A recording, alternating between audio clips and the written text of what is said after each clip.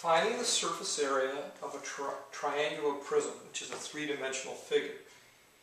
In this case, this is a tent, and the front and the back are triangles.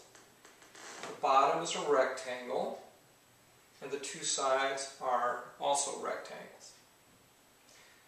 There are 5 faces to this figure. To find the surface area, we have to find the area of all the rectangles and the 2 triangles. When we sum them, we will find the surface area for this tent. Okay, so we'll begin. The bottom is 6 by 10, or 60 square feet.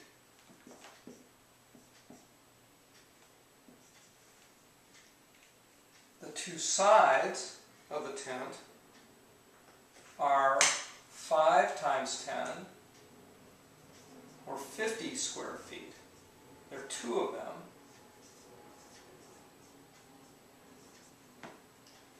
And then the front and the back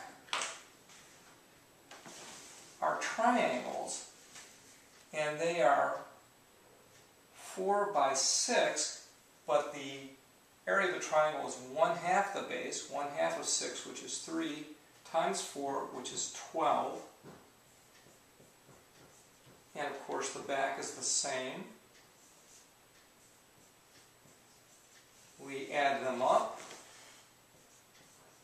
4, 6 and 5, 11, and 5, 16, 17, 18, 184 square feet.